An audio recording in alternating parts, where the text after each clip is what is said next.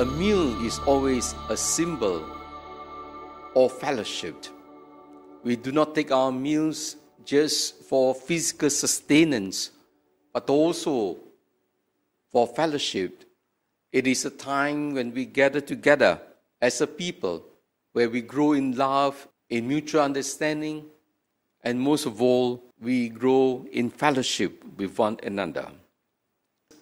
Happiness in life is always portrayed in terms of a banquet, in terms of fellowship between the bride, the church, and our Lord Jesus Christ, where all of us are gathered together as a community of faith, as a community of sons and daughters of God, where there will be no more tears, no more sorrow, and there will be joy and eternal happiness.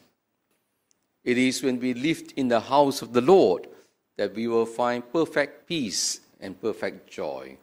And this comes at the end of our life. But how can we be sure that this promise is real, that it is not just a pie in the sky? How could this be a reality in our life? Jesus is the one that came to restore our life, to make us wholesome again. It is in anticipation when after death we will be restored to fullness with God and in God. But that is not all. We are told that Jesus not just has come to restore humanity by removing all illnesses and sicknesses. He has come to feed us with the bread of life. When Jesus comes, he comes to give us all in plenty, and that is what the Eucharist does. How could Jesus be given to everyone?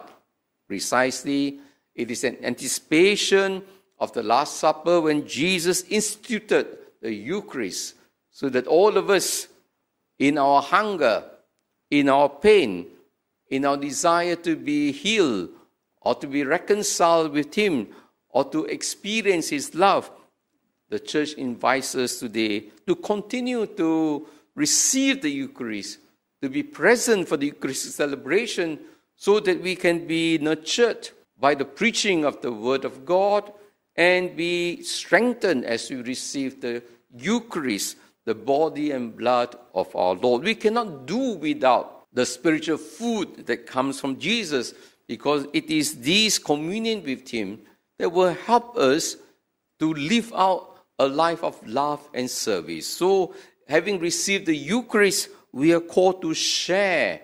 It is in our sharing with the suffering, those who are poor. It is in our fellowship with them that we help each other to encounter the eschatological life, a life that is meant to be lived in fullness when we die. So, my dear brothers and sisters, we should continue to give hope to one another. And this hope we can receive as we participate, as we celebrate, particularly the sacraments, whether of reconciliation, the sacrament of Eucharist, so that we can continue to be nurtured in our faith. And this is ultimately a preparation, of course, for us, the ultimate coming, so that we can be in the house of the Lord forever and ever.